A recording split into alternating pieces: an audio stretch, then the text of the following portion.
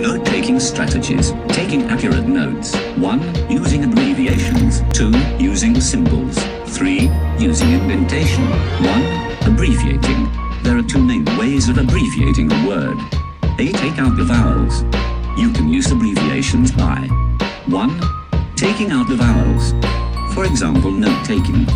2. Using the first one or two syllables.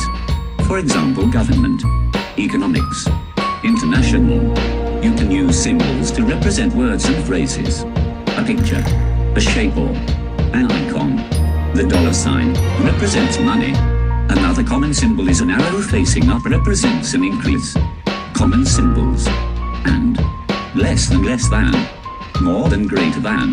For example, 3. Indentation. You can use indentation to show that something is part of a larger idea. Use the tab key when typing on a keyboard.